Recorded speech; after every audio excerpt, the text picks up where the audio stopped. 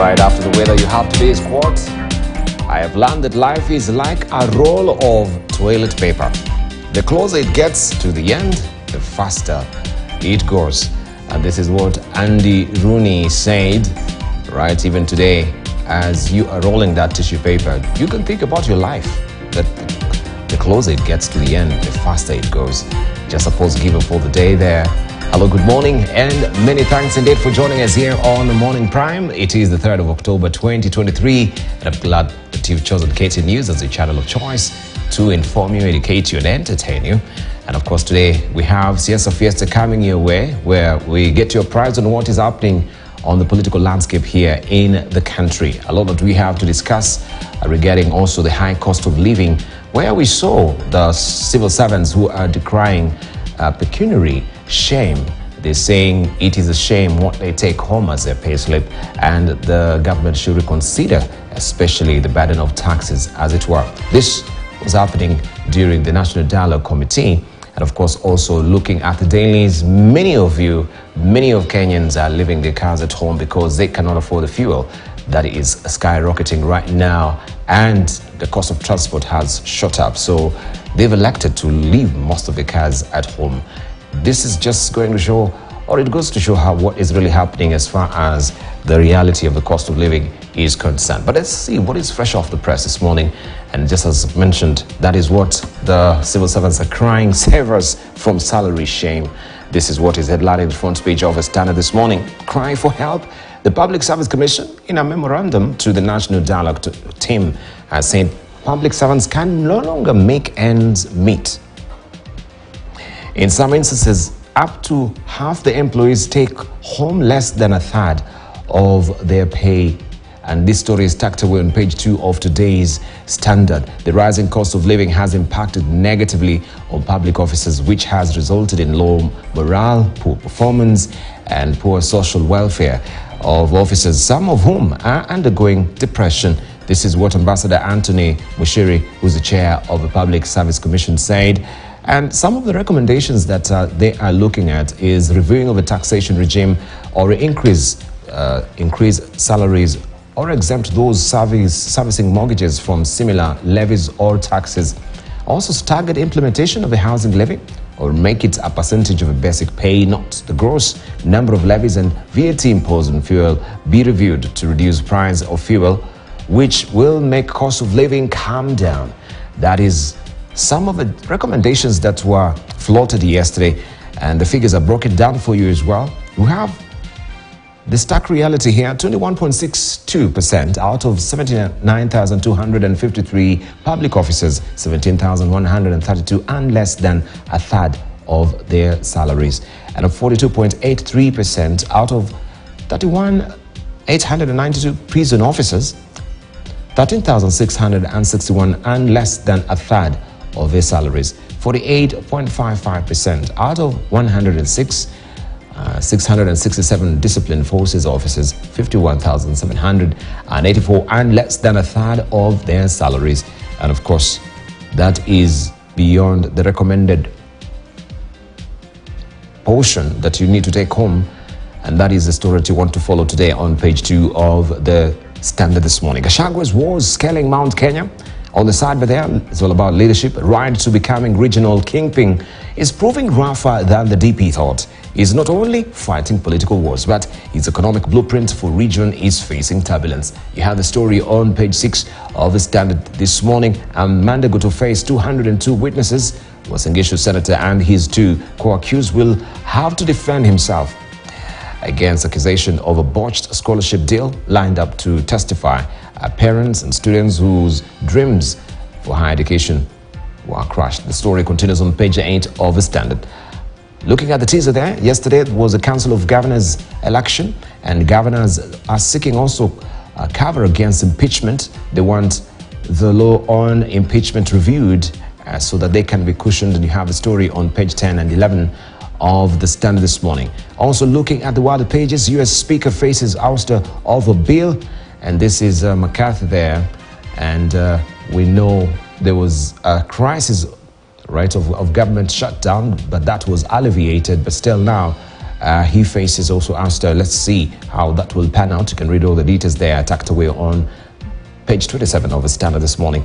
Get all the wiser as far as financial standards is concerned, or financial matters is concerned, and that is tucked away on inside the financial standard. Cost of living, Ruto advises in a storm, right, over the cost of living that is going way overboard.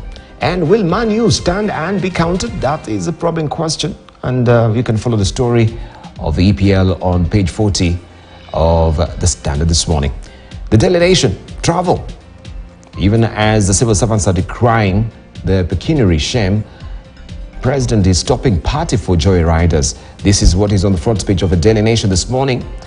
Ruto stops party for joyriders, cost cutting. They were used to traveling first class, staying in swanky hotels and getting generous allowances for their shopping. And many of us state officer or civil servants will often find to be part of a delegation heading out of the country. But all this will now come to an end after President William Ruto issued a new directive suspending non-essential travel while limiting delegation sizes, including for the presidency, and trimming travel budgets. Will the president succeed this time round? Right? This is a question that you want to also to follow on page 6 and 7 of the Daily Nation this morning. Bomber stocks in limbo as KK Azimio skip hearing. Ruling Kenya Kwanza and opposition Azimio La Umoja representatives failed to make their presentations at Bomas as their rival faction played out a game of wait and see with each other. And this story continues on page 7.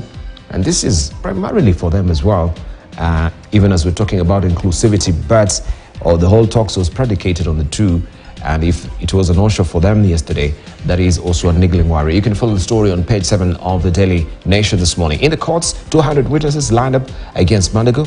Also, we have Coast has the most land injustices cases in the country. More than 65% of land injustice cases in the country are from the Coast region, with Kilifi County accounting for over 2,000 reported to the National Lands Commission. That story is on the back page of the Daily Nation this morning. On UEFA, Ancelotti returns to Napoli with a point to prove.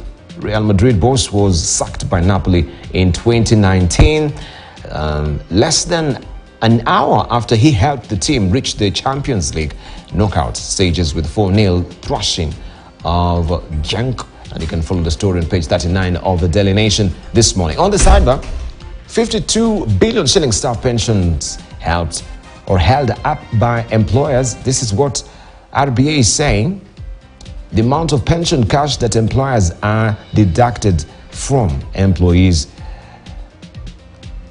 but not remitting to schemes has ballooned to 41.8 billion shillings, spelling doom for thousands of workers who face life in retirement without the cash. The Retirement Benefit Authority says most of its employers are quasi-government institutions, mainly public universities. By September 2020, the outstanding amount stood at 35 billion shillings. And you can follow the story on the back page of the Daily Nation this morning. And you know, of course, the wars that has been bedeviling the public universities lately, especially when we talk about cash crunch and also the remittance of this statutory obligation has not been forthcoming, and this is where the problem is arising from. Review impeachment law. Waiguru urges after winning another term as COG boss. You can follow the story on page 44 and 5 of the Daily Nation. And COVID-19 vaccine pioneer scientists win Nobel Prize for Medicine. You can follow the story on page 3 of the Daily Nation. This is how it looks this morning. Also remember, your Healthy Nation pull-out magazine comes in handy for you. The Star, hiring IBC chiefs, new Raila Ruto political war is what is headlining the front page of the Star this morning. Their sharp difference in opinion is already playing out before the bipartisan committee, and you have the story on page 4 and 5 of the Star this morning. And also we can see officers well trained.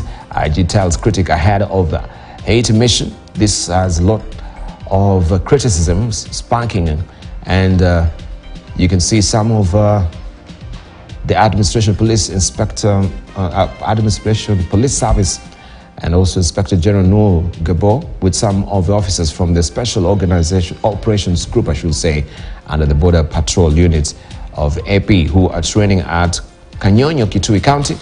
The group is among those to be deployed to Haiti, and that story continues on page 6 of the Star. And by the way, just a few hours ago, we had the United Nations Security Council having given approval for this multinational police force, which Kenya also is part of, amongst many other countries also that are gagging for that particular mission in Haiti. You can follow the story inside the Star.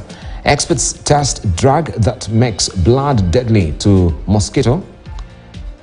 Nandi, imagine a mosquito dying a few hours after biting you, poisoned by your blood. This is an exciting possibility that has already been proven in parts of Kenya. Well, I don't know where this Nandi is coming from, but I think you should start to imagine mosquito dying a few hours after biting you. That is the story that you can follow there, but the Nandi seems to be misplaced. But you can read the rest of the story on page 9 of the Star this morning. Simple innovations to save millions of mothers' babies. The annual Goalkeepers report produced by the Bill and Melinda Gates Foundation described where the world has collectively fallen short at the halfway point of achieving the United Nations Sustainable Development Goals, and particularly in the fight against maternal and child mortality. This story continues on page 14 and 15 of the Star this morning. Now, there is this man who's called Kitovi. He's a composer and the player of KBC Morning Kivoti tune, now beggars on streets. All right, and this story continues on page 10. Some of the tunes that, of course, if you grew up on those juice of the KBC, you can be intimately familiar with some of the tunes there. And this is the gentleman or the elderly man that now is begging, despite the fact that some of his tunes were used by the national broadcaster.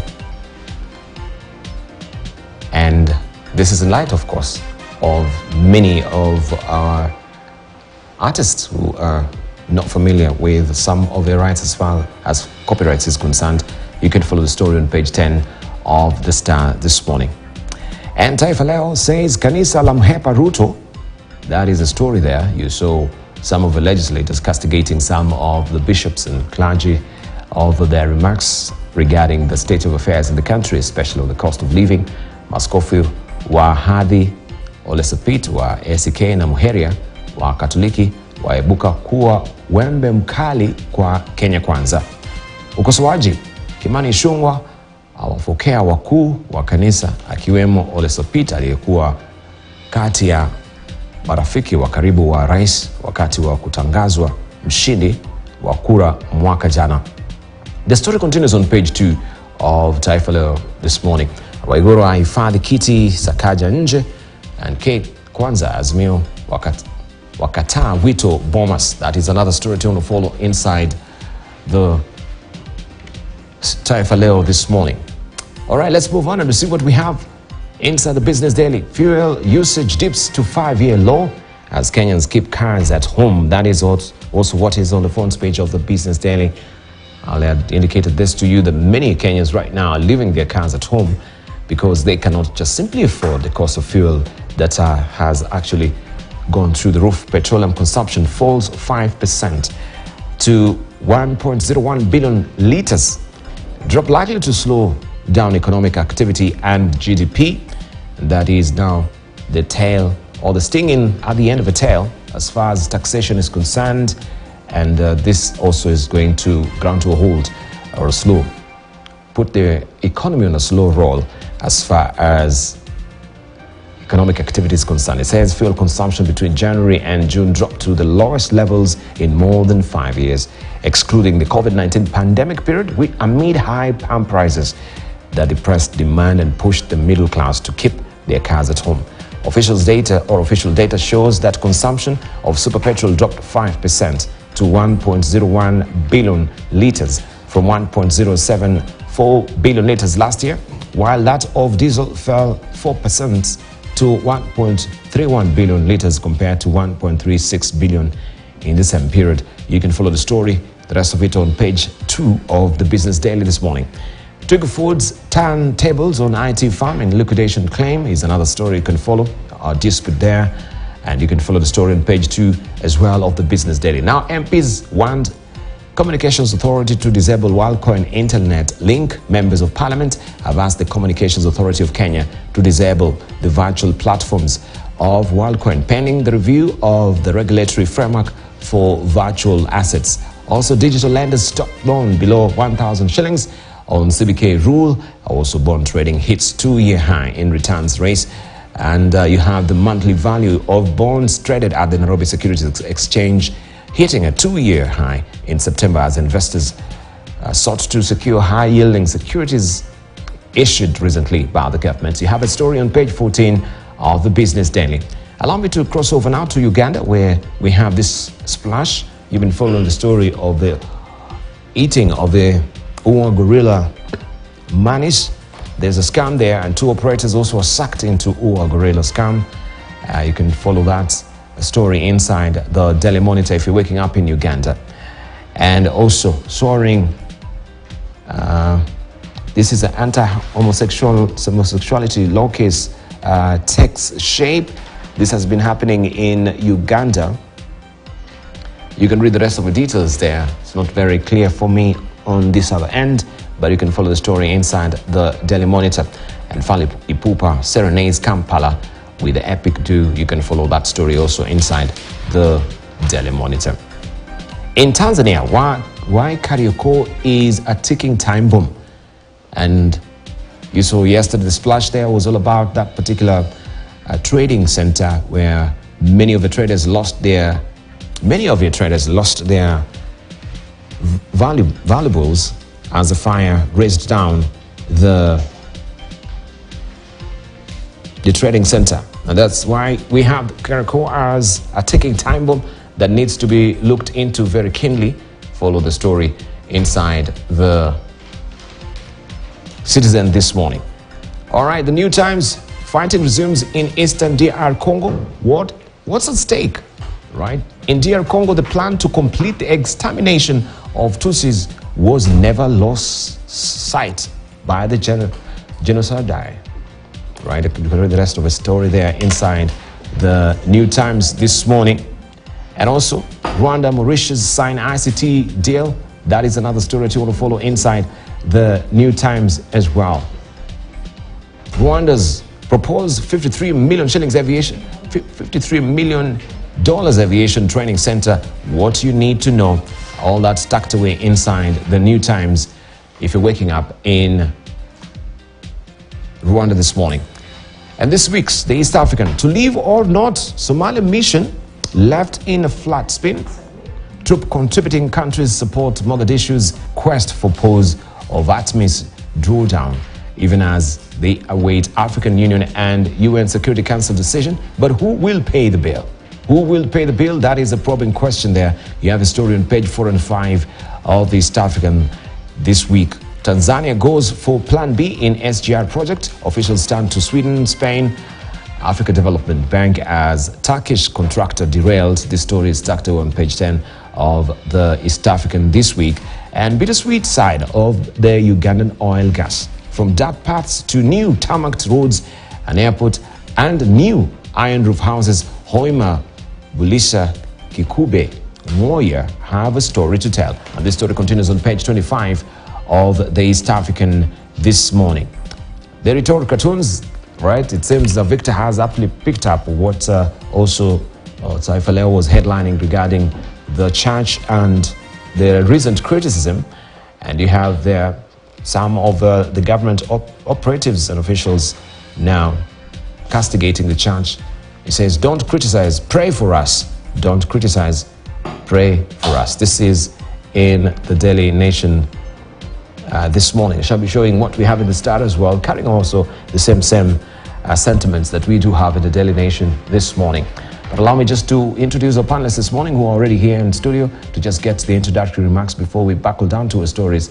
We are holding court this morning with Dan Manzo, who is a senator of Makueni. Also we have with us Dr. James Chikal, who is a member of parliament from Seme. Also we have with us as well the Deputy Speaker of the National Assembly, Gladys Bose, and we're eagerly waiting to be joined also by Isaac Maura as well, who is a politician. But a lot we have to discuss just following what is happening recently and taking a scoop of last week as well, where we saw many of the delegates before the National Dialogue Committee presenting their submissions, some with very ticklish issues as well that has raised debates in this country that we shall be delving deeper into. But allow me just to get the introductory remarks. I begin first with the ladies in the House, Deputy Speaker of the National Assembly. Gladys, was good to see you after a long while. Yes. Good morning. Last time we missed you. Yes. Thanks for having me. Yeah. Right. Also, Dr. James Chikal, fresh from Seme. Yes. Good morning. Morning. How is Seme? Seme is fine. Yes. Yeah. Fresh from Turkana, we have also where we had Marudi, Kenya. Marudi, Kenya. But at least you got a feel and flavor of what is really happening in the counties. Yes. Despite the fact that you normally get these reports, we had other senators here who are telling chilling stories of what is happening in Turkana. Despite the fact that they are endowed with so much resources, yes, they benefit little really trickles down to them in terms of resources. But let me just hear from yourself what you actually captured from there. Yeah, Turkana, first of all, is wealthy in very many things. Wind power. This is a place also we had oil discovered. And again, Lake Turkana, which runs 300 kilometers in Kenya, has, the Nile patch. Yes. And we discovered that the breathing system of a Nile patch is actually very expensive, and the Chinese businessmen are seeking for it because that's what you use to manufacture the thread you used in surgery.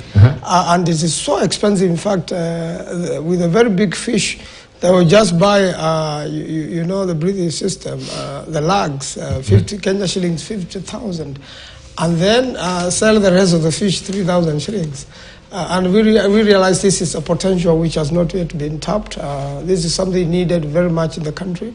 The people were organized in cooperatives. Unfortunately, one of the big fishing cooperatives collapsed in the 90s. It had very serious infrastructure. And I believe the current county government should really work on that.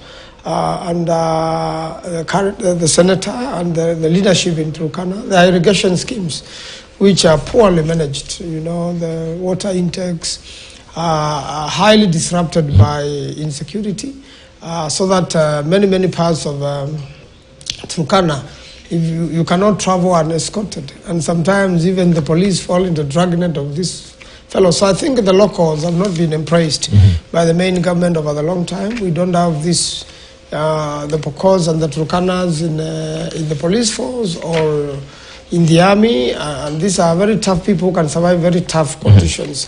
So I believe, a lot can be done with the rivers which go through there, a lot of irrigation.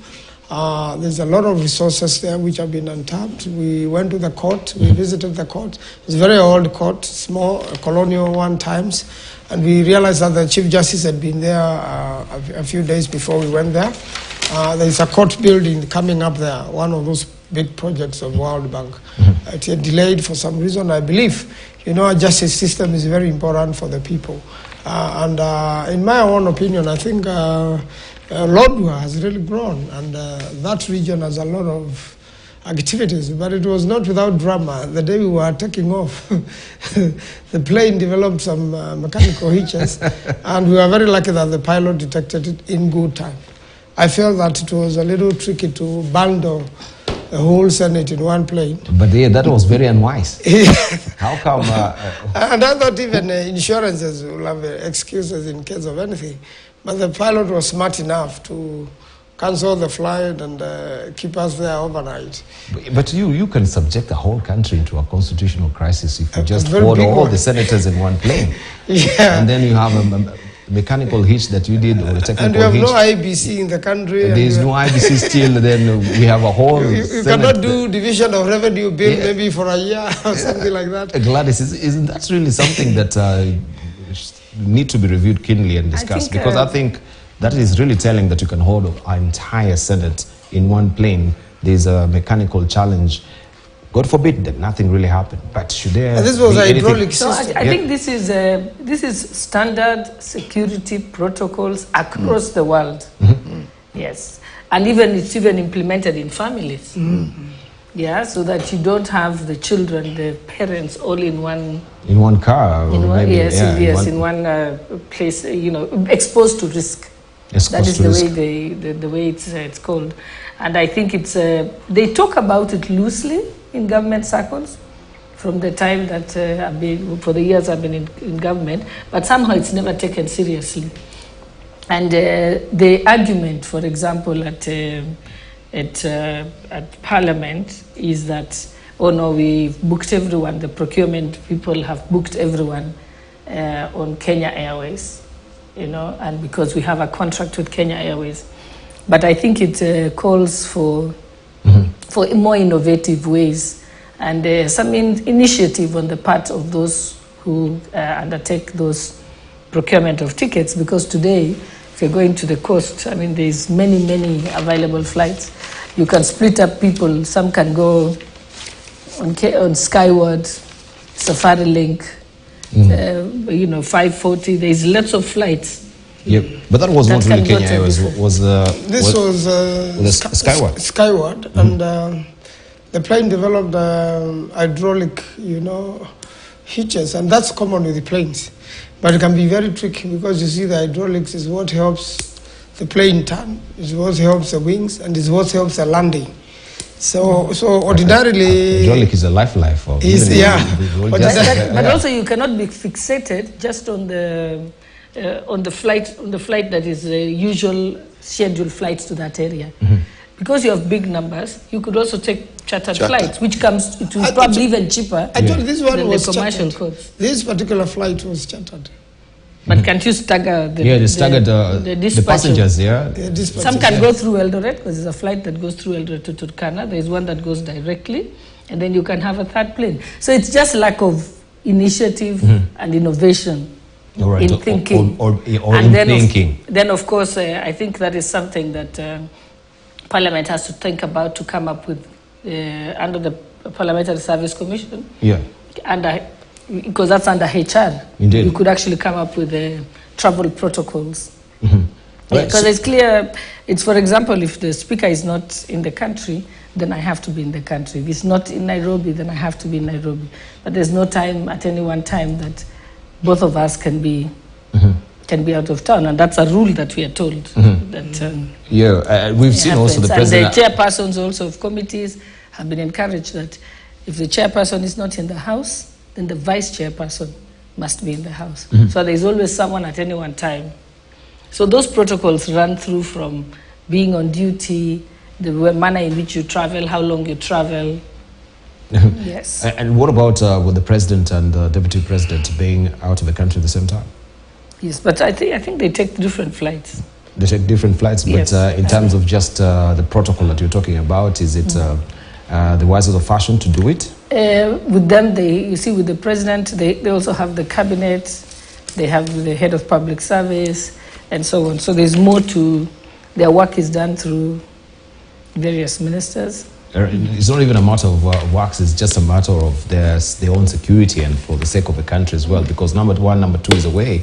We have now the Speaker of the National Assembly and yourself, those particular ranks now, being the people now who are heading this country. That's why we need to begin to develop those protocols. Like I said, we've become a country of oral literature. We do not document anything. We say it. I like it. And when you say it, and repeating it even 10 times doesn't stick as a rule. That's why you must write it down. Yes. As a regulation. I think that's today's quotable quote. We become a country of oral literature. Yes. There's nothing really documented. Have you ever gone to the public service? Sometimes I go to a public office and I say, I remember it was the time when I wanted to convert my electricity from postpaid to the token system. And every time I sent my driver, they said, oh, no, in Kitusuru, we don't allow tokens. So finally, I went there and I said, could I get a letter in writing that Kitusuru as an area is exempted from getting tokens? And no one would give me a letter in writing, but they were happy to tell me verbally. And I said, no, write it down. Give me a letter I put a request in writing, so I want a response in writing. But that is how you find there is a lot of poor service and poor huduma in the public service, because we never write anything down so that I can decide what the rule is at any one time, because it's not written down. If you want to ask about something, just give them a paper. Indeed, indeed. Or tell them, go to our website, the rules are there. Right. Yes. And Honorable Nyikal, we don't seem to learn also from history. In this country, we had a tragic, a tragedy happening in the Ministry of Interior, where you lost the minister and the assistant minister when the chopper went down. Right? Busia plane crash. The Godana. Yes. The Godana. The one that was in Marsabit Hills, yes. Marsabit and then Busia. Godana as well. I spent the whole night doing the postmortems And Busia. on that day. I was just going to say it has happened. It happened with that one, Godana team, and the one in Busia. Let me tell you the basic issue that I see. If you have overbearing senior people, then junior people stop going by the book. They stop going by the book and they stop thinking. And basically, they fold their hands and wait for instructions. So what is really important is once the rules have been put in place, and they are written. I was seeing yesterday that the PS and the minister should not be out of the country at the same time. I think they were just being reminded. It's not new. So those are things that are there, they are written, but over time, when people start practicing, it is normally when you have changeovers, and if people are new, are overbearing, actually what the civil servant saying, Goja tu, siyataenda. And as they go, the practice also goes. So increasingly things that are written down, you even can't find the circulars. Sometimes when it is in their interest, they'll pull a circular you've never heard from. Even that one they were telling you, show me something written. They just decide they're not showing you because now you're putting them in a corner. But actually, many times, things are actually in writing. They are there. What is difficult, particularly people in authority, particularly we, the political class, is taking advice from juniors when we want something done. And once you start doing that, then now people go what they want. They start their thinking, or they wait for instructions. And if the person who is giving instruction, if you go into a new office, the first thing you spend. That's why I'm against this thing, that a person cannot be, say, a CEO for 3 years, for 3 years, twice or 3 times. There's also value in experience. People should just be stopped from work when they are inefficient, not they've been there enough. I don't know what that enough means. They have to go the whole gamut of the tenure. I think the responsibility also falls on us as senior public servants, because you find that, let's say you go through a security check, many times I see my colleagues do not want to be checked. But the moment you intimidate an officer not to search you, exactly, then you're allowing them to lax the rules. And I'm always one of those people who said, no, search my bag and search me. Reason being, I don't want to get on this aircraft or enter this building. And then when they search, there was a problem and they search who is it who wasn't searched, and you're one of them. So I think also to encourage and take pride in agreeing, and actually it's patriotic to agree to go through a security check, because you're not only keeping yourself safe, but you're keeping other people safe. Because you may think, okay, I'm okay, I haven't carried anything. The problem is someone else who's dangerous will be able to access. But the problem is, if you look at what happened in Westgate, at that time before the bomb blast, it was before the attack. It had become very careless. Many times I saw my security people just pass through the metal detectors with their firearms, and nobody stopped them. No, nobody stopped them, and it wasn't noticed. In fact, it's become like a part of the deco in every building. It doesn't really check. Just do the media, you should do a survey of all those fancy machines that are in every building. They don't work, and if they work, nobody bothers about it. So I think it almost seems like the intention was, because that was the fashion, everybody wanted to procure that big equipment because there was a kickback about it. But there wasn't really a commitment and the need to use it. How many buildings do we know that the CCTV cameras don't work, even though they've put them there? They have electric fencing, but the electric fence is switched off most of the time. I think a casing example I see is at the Milimani Law Courts. Their machines don't work. The last time I went there. You just walk through them. They don't work. Nobody looks at it. There is no screen. Yes, but they will tell you, put your bag here, go through the security check that doesn't work, and then pick it. But the conveyor belt, that's X-ray. But the X-ray machine doesn't work. Doesn't work at all. So you use the side. You put it on a cupboard and pass through. And that is the case in many, many buildings. So we have to reevaluate. Why did we spend so much money on this? Indeed. Yes. Indeed. And Indeed. what helps when you have designed structures and you've gone through all the reasons why, the background reasons and the technical issues, you reduce it to SOPs, standard operating procedures. Now, when you start violating that, you are dead. And then when people come and they're not trained, why? Why are there standard operating procedures? Then they start wondering, why am I bothering with this? So, standard operating procedures, routine things that must be done, that routineness, there is a lot of logic behind it. So it may look simple to you. Like, let me give you, if we get into a building and say you have to sign your name in, and say you are in a big building, you are even a minister or a PS or a senior person, and you come over the weekend because you can go to work, and they say don't sign in, and Mheshimiwa Peter too, you will find a guy who says, oh, Mheshimiwa, please write. That's the right person. Because should something happen to that building, you will be lost without trace. No, also you can get into actually legal trouble because if a crime is committed and you hadn't declared your presence, then obviously you become a suspect. Yeah, but I think we can commend, there are a few places in the public service that I've seen is working. One of them is the SGR.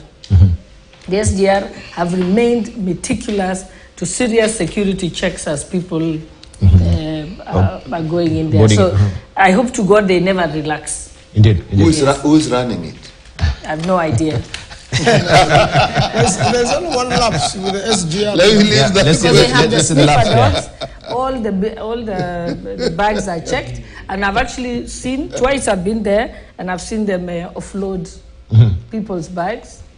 And it's the one place I've seen a semblance of order, which gives me great comfort, because then I know that I'm safe, that there will be no bomb loaded onto this. And it's a huge, it's carrying many people, so it's really so security a should huge be target. paramount. But unfortunately, Dibal, and we've really tried to engage the Minister for Interior and the security systems.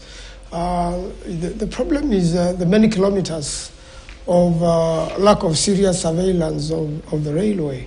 In Makueni County, it goes close to 200 kilometers. And sometimes I've been on ground, in Makueni, like around Kibwezi, those areas. And this train is just going through at a very high speed. But the bridges are unsecured. In fact, we don't have really path, a road, and this runs together with the pipeline.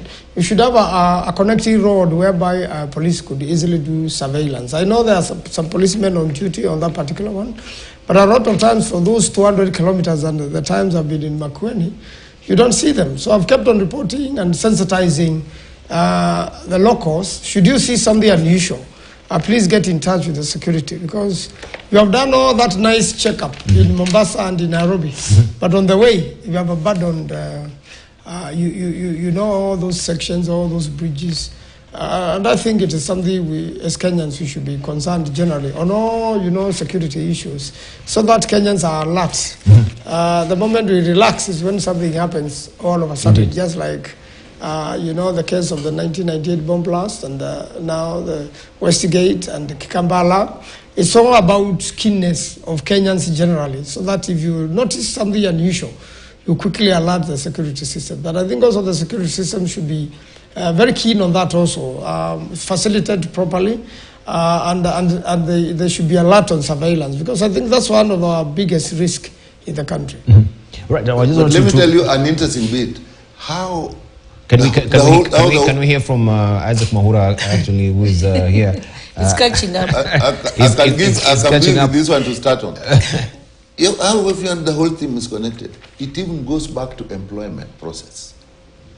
If you don't use proper criteria on employing people, particularly if there's nepotism, any senior manager will tell you that people who are not employed in the correct procedure, people who probably didn't qualify and get in, you find them when you step through the system, they're harder to manage.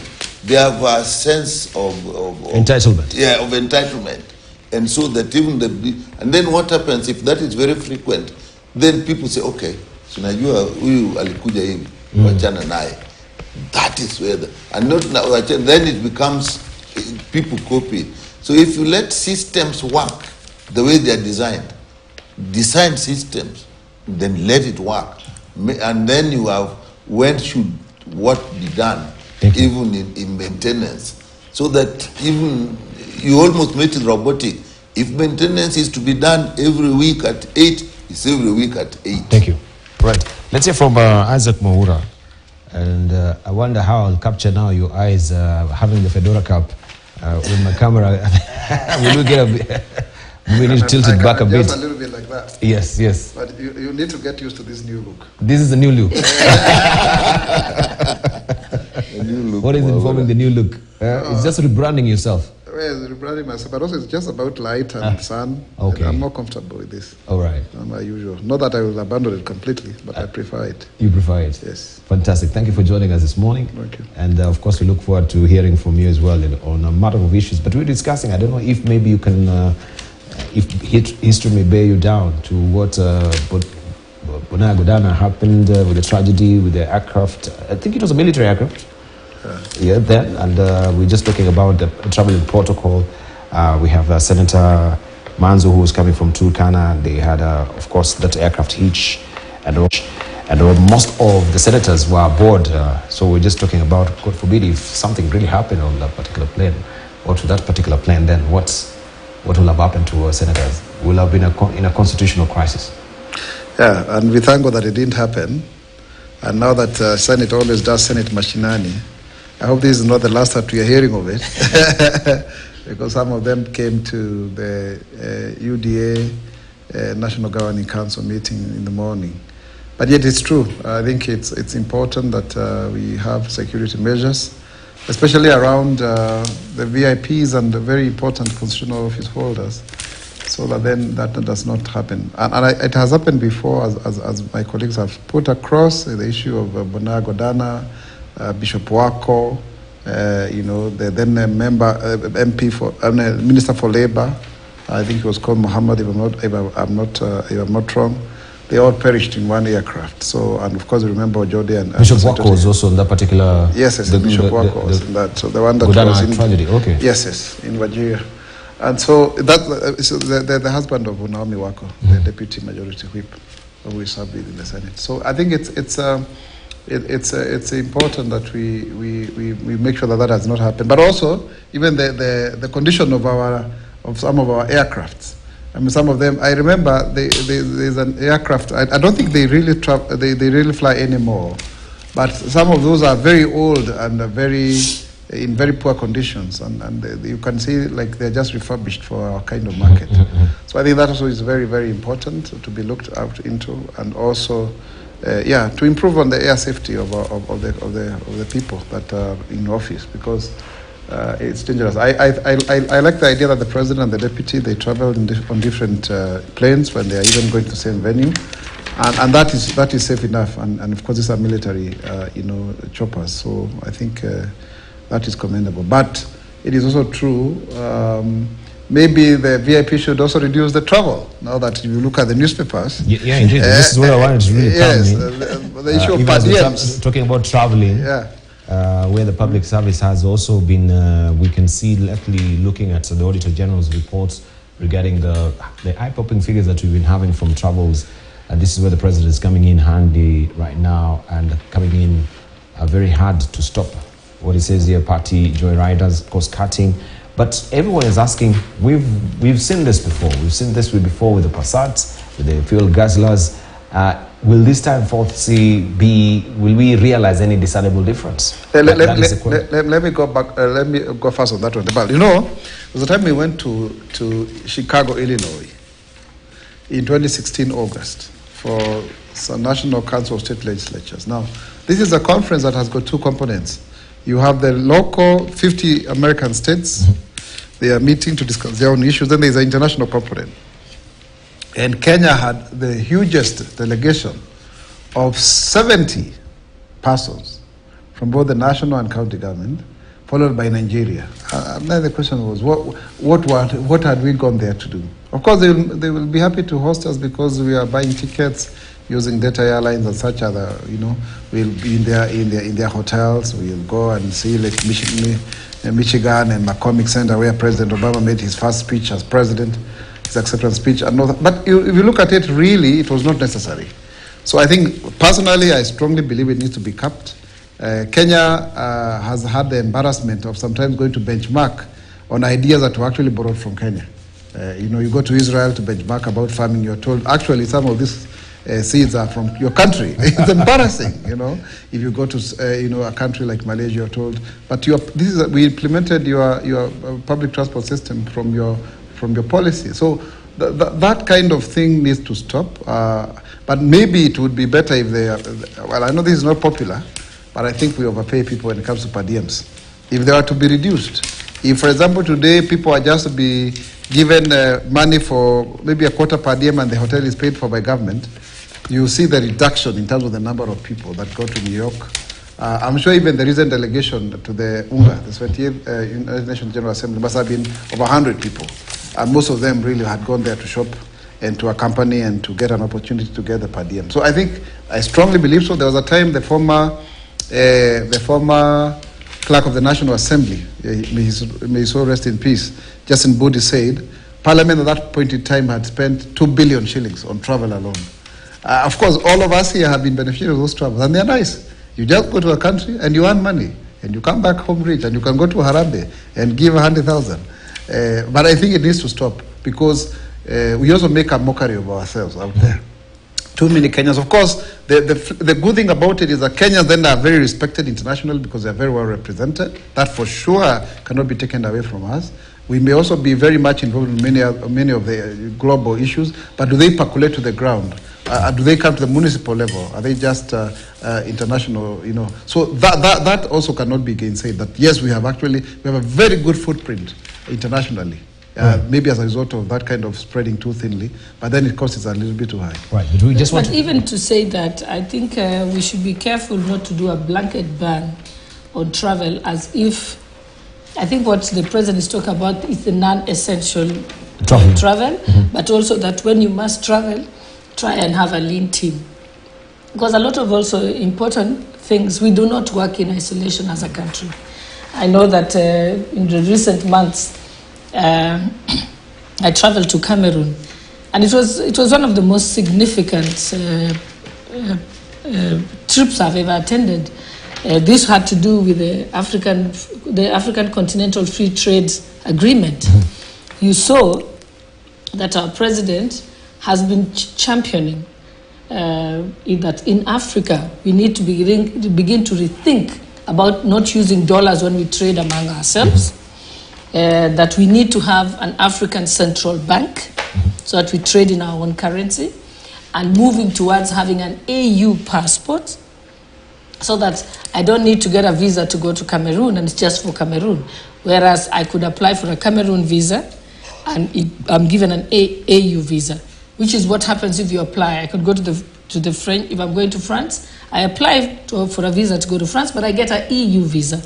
So that way, it promotes trade and movement among our countries. For Africa to be able to survive and to be able to relaunch itself as a superpower, the only way to do it is to promote the Africa Continental Free Trade Movement and agreement. And that agreement, yes, it's been signed by the heads of state. In fact, 44 African countries have so far signed that particular agreement. The African Central Bank was supposed to come in place by 2024, but now it's been moved forward to 2028. Reason being, it was discovered that it is imperative for the individual parliaments to be able to pass domestic laws in each of their countries to be able to remove tariffs and duties in the free movement of goods among ourselves. And the only way you can do it is to assemble all the speakers of the various parliaments, the 44 countries that have signed, to say, let us agree on a time frame within which you can amend your laws. So that as Kenya, we were taking stock and said, we need to make amendments to the following laws and make a commitment, then come back home and use that resolution that you had at the meeting of all the speakers in the parliament to say, to persuade your own country to pass the laws. So some of them are significant. If you look at matters relating to climate change, again, the amount of work that was done when we had the Africa Climate Summit here in Nairobi was significant and transformational, because you cannot sit in isolation in your country because it doesn't matter whether Kenya plants trees, whether we bring down our emissions and so on, and deal with plastic and e-waste and so on. If our neighboring country doesn't do it, we'll all be affected. If you look at what is affecting Africa today, we only emit 2%. Not more than 2% of the emissions that are causing climate change are from Africa. 3%. It's other countries. So you have to have an international platform to be able to take that on. When the president went to Paris and made that revolutionary call out on saying that the polluter must pay and they must take responsibility and they must buy carbon points from us and so on, and they must give reparations for causing climate change, which is not affecting them. They are the polluters, but the highest impact is in Africa. So let's isolate and say essential travel and non-essential travel.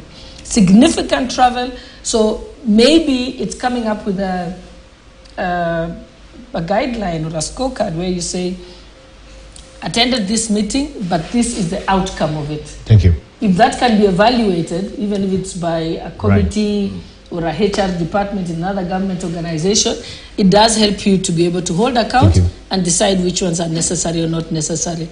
Yes. Right, so we had the Public Service Commission before the National Dialogue Committee, and they're calling for a review of national tax regime to help Kenyans cope with the high cost of living caused by new taxes, saying 2/3 of a public servant's payslip is gobbled up by taxes and expenditures, leaving them high and dry. In his submission to the National Dialogue Committee, the Public Service Commission chairperson, Anthony Mushiri, says the situation has led to a surge in psycho-support requests from public officers, which quadruplated by an astonishing 84% this year. Among some of the notable figures who also presented it include the Attorney General Emeritus, that is Amos Wako, who proposed that IBC servers be opened after every general election to ensure closure after polls. And as KTN's Emmanuel Toh reports, the committee now says it is running on empty, depending on a well to finance its operation. The 6th day of marathon oral submissions from the public to the National Dialogue Committee started with a damning disclosure by the Public Service Commission on the effects of the new taxes to the public servants, with the PSC chairperson, Ambassador Anthony Mushiri, telling the committee that public servants had been forced to take only 1/3 of their payslip home after heavy deductions due to the new taxes in place. Co-chairs the Commissioner's access to the Public Service Payroll Management System, which shows that out of 79,253 public officers in the civil service, 17,132, representing 21.62%, earn less than 1/3 of their basic salary. Additionally, out of 31,892 officers in the prison service, 13,661, which is a 42.8.3%, and less than 1/3 of their basic salary. Mushiri revealing that the situation had seen a spike in cases of employees seeking psychosocial support by 84%. Data held by the State Department for Public Service shows that 12,532 public officers sought psychosocial support in the financial year 2022-23 as compared to 6,616 in the financial year 2018-19, representing an increase of 84%. PSC is now recommending a review of the new tax measures to cushion Kenyans from the ravaging effects. Our recommendation was to maybe mitigate, either put the housing levy on the basic salary or progressively increase it. This session also saw the country's longest-serving Attorney General Amos Wako make his submissions calling for the opening of the Independent Electoral and Boundaries Commission servers after every presidential polls to ensure openness in the election process. That a law should be enacted to make servers automatically open and accessible to anyone, that as soon as the presidential elections are declared. Wako, who was central in the coming up of the 47 counties, courtesy of the 1992 Districts and Provinces Act, also delved into the clamor for additional counties. If you think that there's a merit in either adding and either reducing, maybe you recommend that the matter be separately handled properly by another body or whatever, people to look into the matter more carefully. That the reason why we don't have Mwingi County today is not because another person was given a county. It is because somebody slept on their job. The Attorney General did not gazette Mwingi County alongside Tharaka Nithi and Makueni. And as the committee received views from the public, it also took the opportunity to express its frustration for lack of funding, revealing that it was running at the cost of a well-wisher. We unfortunately have no facilities. We are here to get a shilling. Even the waters and the conference facilities, we are here courtesy of a well-wisher, one of our civil society organizations that have been meeting the conferencing facility costs, including our teas and light meals when we have a long day like today. The IBC selection panel was also among those who presented, albeit in camera. The National Dialogue Committee will now be concluding the process of receiving public memoranda and oral submissions as the Azimio la Umoja One Kenya Coalition and the Kenya Kwanza Alliance are expected to table their memoranda tomorrow. Emmanuel Toh, KTN News, Bomas, Nairobi. Grab a copy of the Standard as well to just give you all the details regarding the pecuniary shame that the civil servants are really talking about on that particular forum that they had yesterday. It continues apace today. And of course, when we circle back, we shall be looking at this and a raft of other issues as well that has been raised during the